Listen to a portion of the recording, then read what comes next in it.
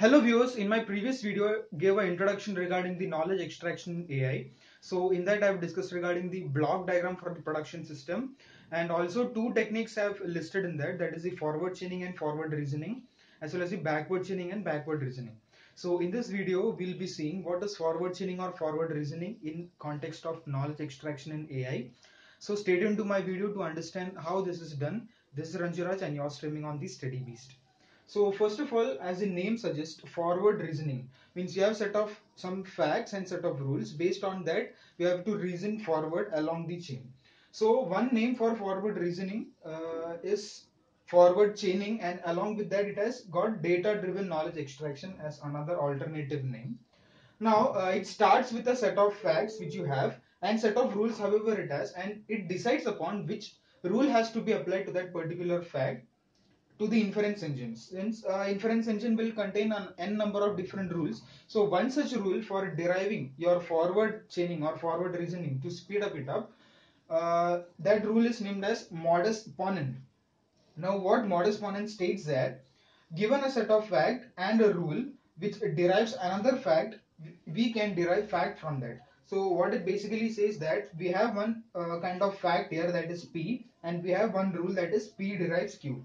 Then it is given in such a way that P derives Q, then you can infer Q. So it is written in this way, that is you have this fact P and P can derive Q, you can infer Q.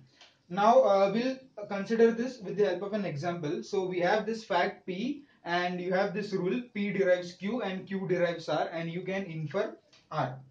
So first of all you have this, that is the given, that is fact P you have. From this you can actually write this because this is from Modus Ponen. So I will write MP here, and once you have this you can infer this Q, and you can just join because P just derived Q, and from here you can actually use this rule, that is Q derives R, that is by using Modus Ponen, and from here you can infer and get a new knowledge or new fact as R.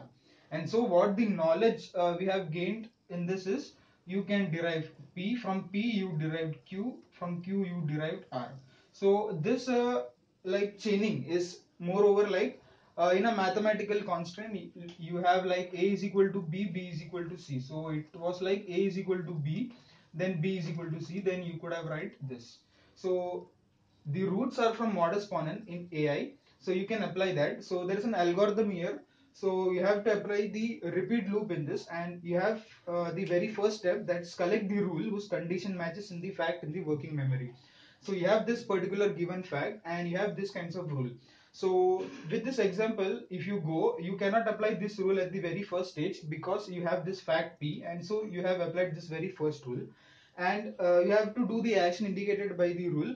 That is, whatever action is there, you have to perform it. That if P derives Q, then you can infer Q. Likewise, many different kinds of rules and knowledge extraction is there, and you have to actually add or delete your fact in the working memory until you reach a particular solution to your problem or no such condition is met.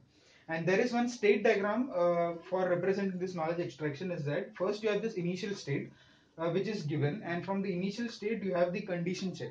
Now if there is a match found, then it will go to the LHS, that is this side, and it will infer your goal state.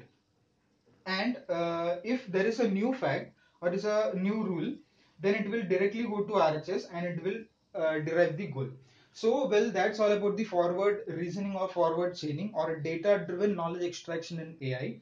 So hope you enjoyed this video. From this video helpful, please hit the like button, and if you haven't subscribed to my channel, please subscribe. Thanks for watching this video.